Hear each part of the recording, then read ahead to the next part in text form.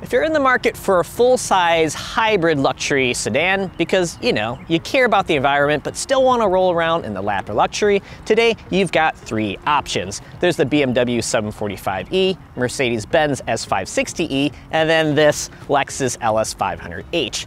Unlike the Germans, which are plug-in hybrids, the car from Japan will try to win you over with its multi-stage mild hybrid hardware, along with a heavy helping of styling and an absolutely gorgeous interior. On the outside, the LS that was all new last year strikes a distinctive but polarizing pose.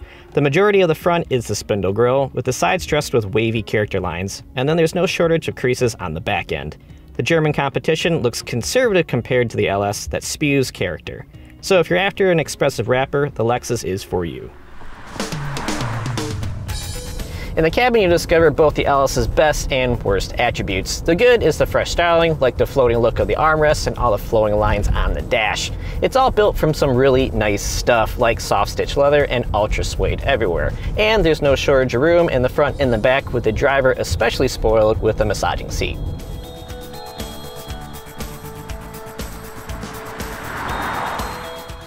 The bad comes from the Lexus Inform infotainment system with a dreaded remote touch controller that's distracting to use when driving. And since a 12.3-inch screen isn't a touchscreen, you have to use the pad for most things, like adjusting the heated and cooled seats that's buried deep into the interface and enter navigation destinations.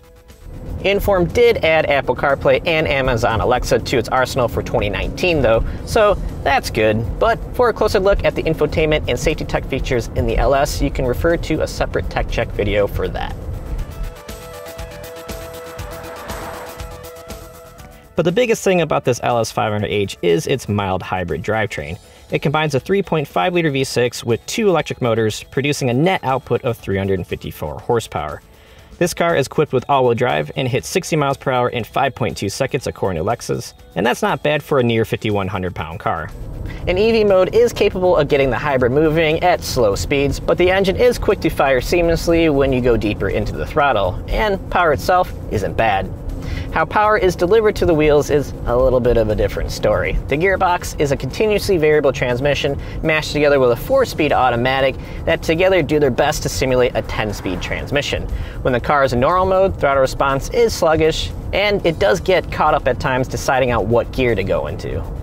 Things do get better in Sport and Sport Plus modes, however, and manually selecting gears is fairly snappy. Still, you can feel that there's a lot going on still, with some lag at throttle tip-in. The BMW 745e that I just recently drove with a normal automatic transmission felt so much better and normal in comparison.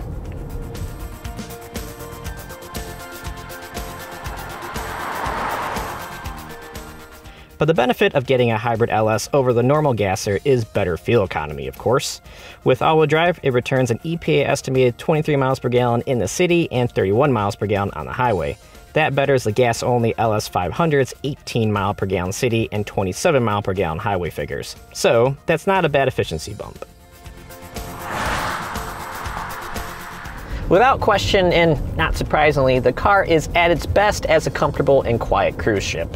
The drivetrain isn't annoying when you're taking it slow, and the optional air suspension damps out most bumps you'll encounter. Light but responsive enough steering and a well-tuned regen brakes that aren't overly grabby or squishy also help make the drive experience smooth and relaxed. Sport and Sport Plus modes do tighten up the chassis a little, but it's still far from an enthralling ride.